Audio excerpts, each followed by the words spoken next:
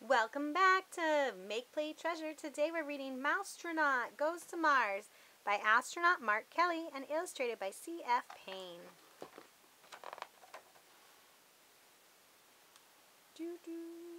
The Galaxy rocket was just 1 week away from launching. It would be the first human mission to Mars. Even though Mars was Earth's neighbor, the astronauts would need to travel more than 35 million miles to get there. And Meteor, the Mousetronaut, couldn't wait to go. The astronauts had been training for 2 years for this trip. Meteor watched everything they did. Each day he looked over the astronauts' shoulders as they studied, sat under the table and listened while they ate, and kept a notebook of the flight plan and procedures. Meteor was certain that he'd be going to Mars too. He might not be the biggest astronaut, but he had the power of small. He worked hard to stay in shape. He ran with Claudia. He did chin-ups with Claire. He lifted weights with Charlotte. The Mousetronaut was ready. But when the names of the crew were called out, Meteor's name wasn't one of them.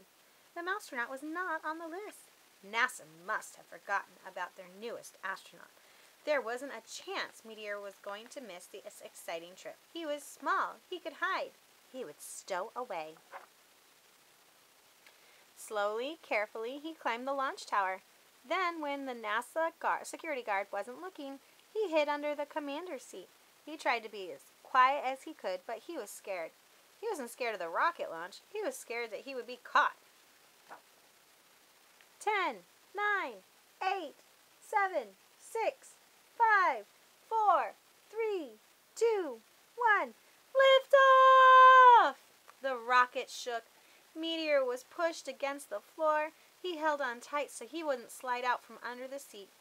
There was a lot of vibration, much more than he remembered from his launch on the space shuttle, but not enough to bother a Mousetronaut.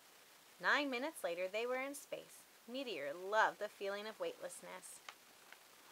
During the long journey, Meteor stayed hidden.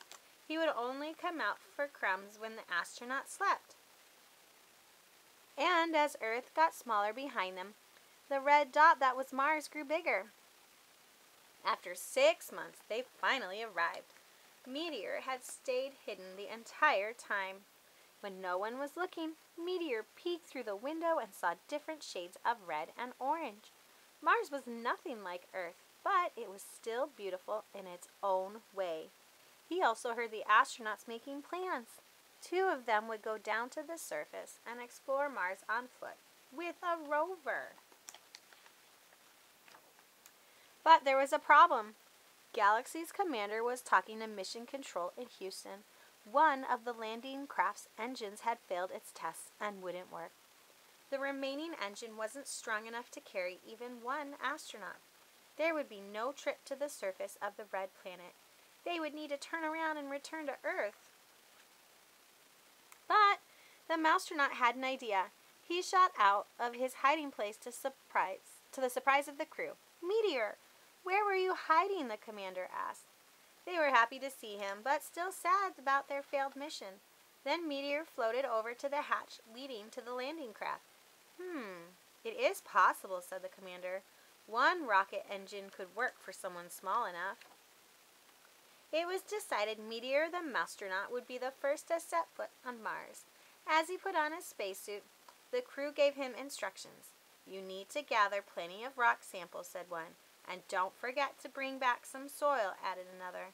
Last of all, they made a tiny American flag and fastened it to a straw. Meteor tied himself into the seat of the landing craft with some string. It launched from the Galaxy spacecraft and made its way to the surface of Mars. The Martian landscape was unlike anything Meteor had seen before. There were no plants. There was no water that he could see, but most important, there were no cats. But he got right to work gathering his samples. The last thing he did before reboarding the landing craft was to plant the tiny flag he had been given. "Meteor, you saved the day," the crew cheered him as he returned to the ship. "You'll be in newspaper headlines around the world." The Mousetronaut felt very proud. "And we'll make sure you're on our next mission." 6 months later, Galaxy rocket returned to Earth. The astronauts were all welcomed as heroes, but the smallest among them was the biggest hero of all. The Hope you like this book, and remember to like and subscribe so you can keep up with all our reading events and activities. Catch you next time on Make Plate Treasure. Bye!